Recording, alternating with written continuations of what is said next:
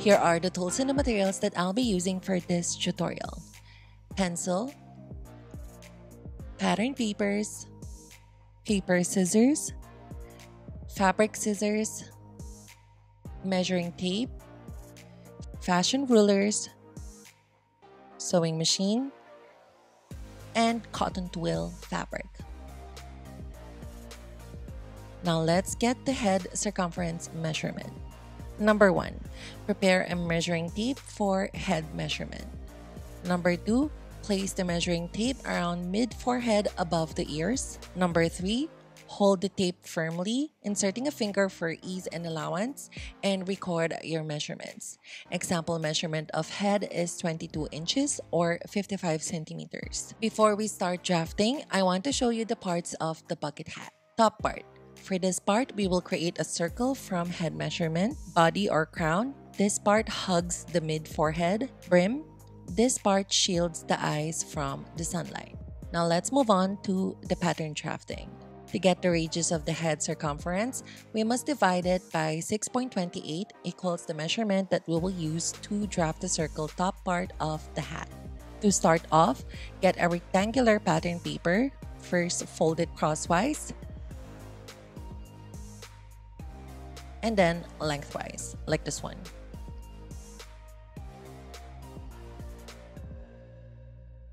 And from the angle or tip of our paper, we will draft a curved cone shape for the top part.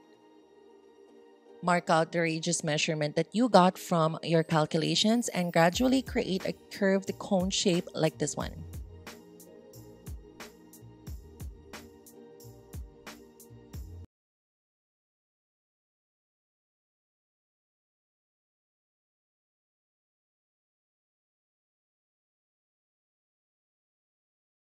Next, I will put a 4/8 of an inch or 1.25 centimeters of sewing allowance before I cut this pattern out from the paper. Once the allowance is established, I am going to cut out the pattern from my paper.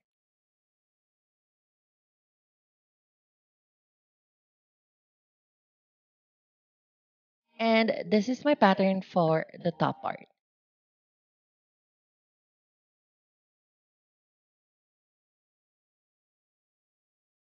Next, let's draft the body or the crown. For the body, I will divide the head circumference by 2, and I will use this measurement to draft the half of the body. Firstly, draft a vertical line at the left corner of your paper. And draft a horizontal line at the lower part.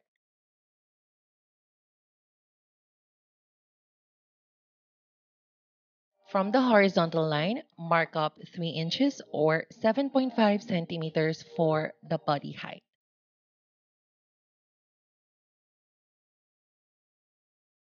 And connect these marks, making a horizontal line.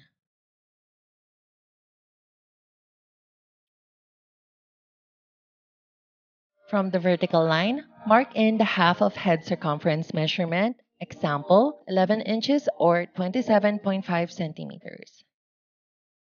And to complete, draft a vertical line connecting these marks.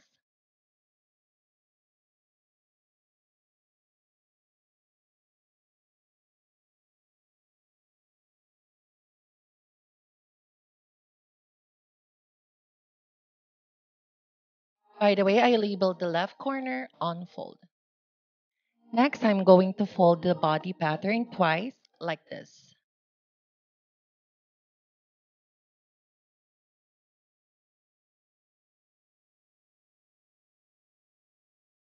And I'm going to open it, and there you go, instant slash lines. I'm going to draw on the folded lines to make it visible. These lines represent the slash lines. And next, I am going to slash out the lines, but not beyond or fully. Place the unfold part of the pattern on another piece of pattern paper to properly spread out the panels. And spread the panels by 2/8 of an inch or 0.6 centimeter equally and evenly. Use 1/8 of an inch or 0.3 centimeter for a fitted body or crown.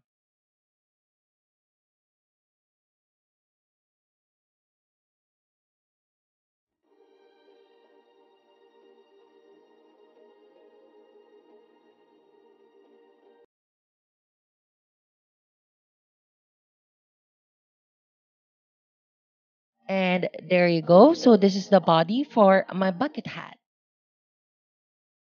Next, I'm going to put my desired sewing allowance and transfer this pattern to another piece of pattern paper to make a whole pattern out of it. And lastly, let's draft the brim for the hat. The dimensions of the brim is different from the body. To draft this rectangular pattern, get the measurement of the lower part of the body, the one that we did previously, and use this measurement for the half of the width of the brim pattern, as seen on the illustration.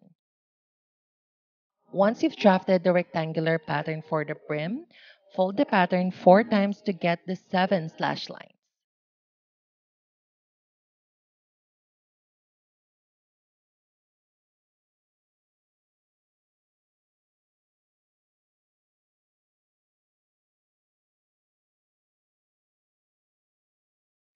And next, slash out the lines but not beyond or fully.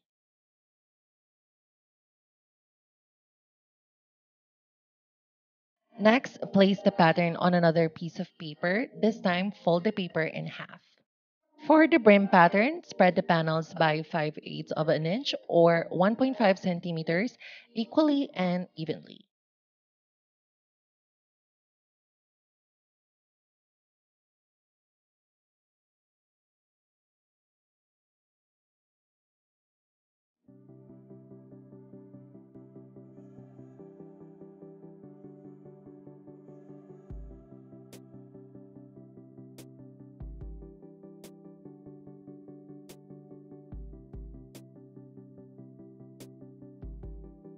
And next, I'm going to put my desired sewing allowance for my pattern.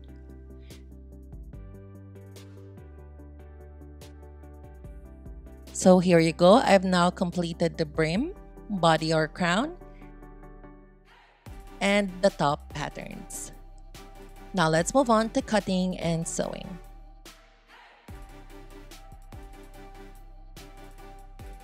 For this hat, I'm going to use cotton twill since it's thick and I don't need to fuse an interface. I am also going to cut my patterns ×2 for the self and the lining.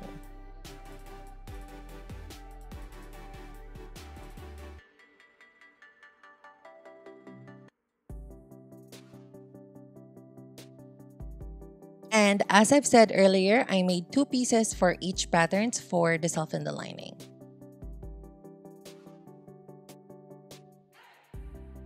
Next, I am going to connect the seams of the body together and the seams of the brim together.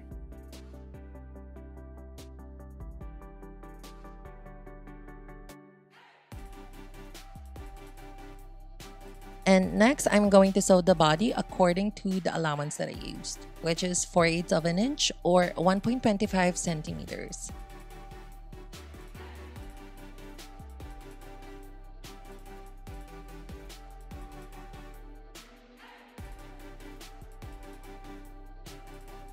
And also with the seams of the brim.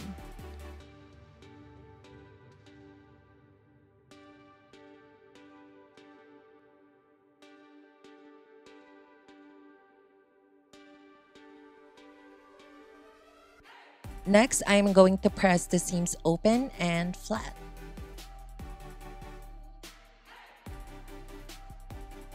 After that, I'm going to connect the top part to the body part. But before that, I am going to snip or clip off the upper part of the body where I'm going to connect the top part.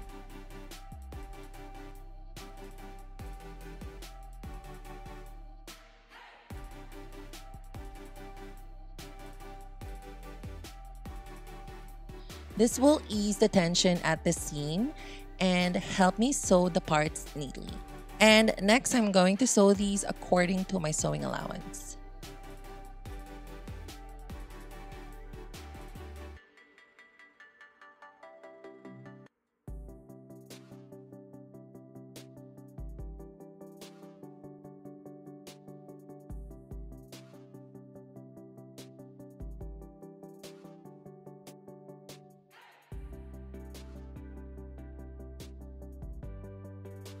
And next, I pushed all of the seams towards the top side, and using my compensating foot, I top stitched the top part by 1 millimeter.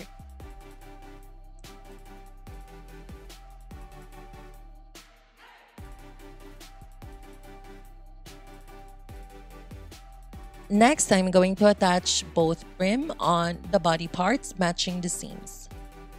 But first, I'm going to snip the upper part of the brim to ease the seam tension.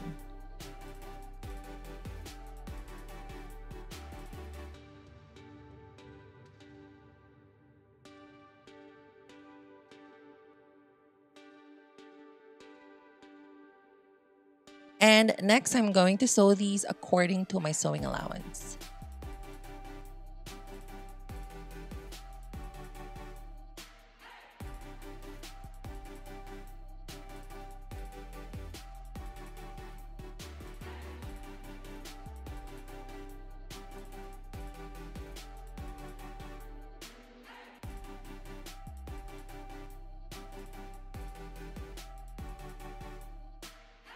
Next, I am going to send or push all of the allowance to the body side and use my compensating foot to top stitch the body part by 1 millimeter.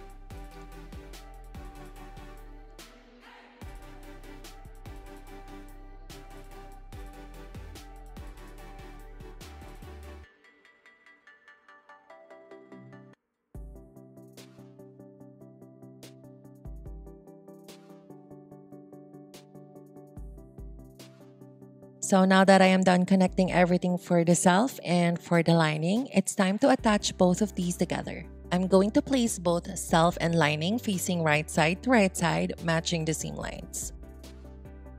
From the seam line at the hem of the brim, I am going to leave an open space in about 5 inches or 12.5 centimeters.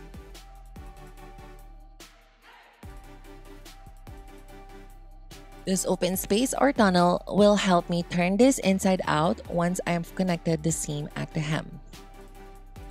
Next, I am going to sew the hem according to my allowance, which is 6/8 of an inch or 1.9 centimeters.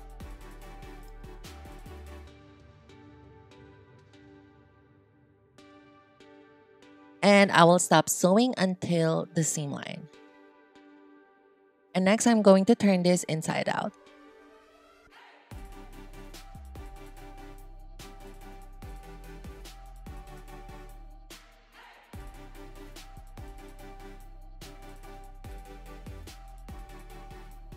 Next, I'm going to press the hemline off the brim and fold the tunnel according to my allowance and give it a press.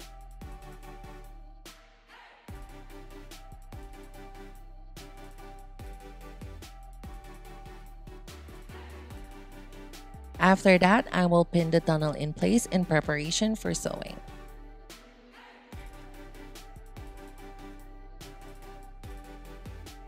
And using my compensating foot, I'm going to close the tunnel and top stitch the rest of the hem.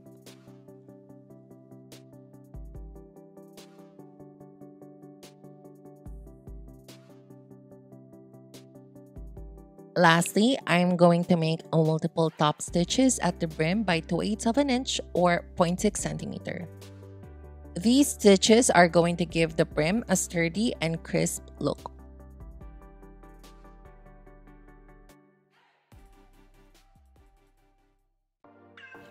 Voila, so this is my final product.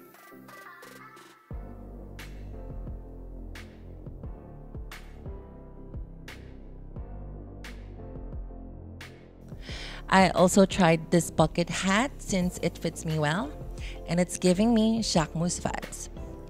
And honestly, not being a narcissist, but I think I look good on it. And you can also fold the brim, just like in the 90s. Anyway, guys, comment down below if you have any questions with the bucket hat tutorial, and I'll make it sure to answer as quickly as possible.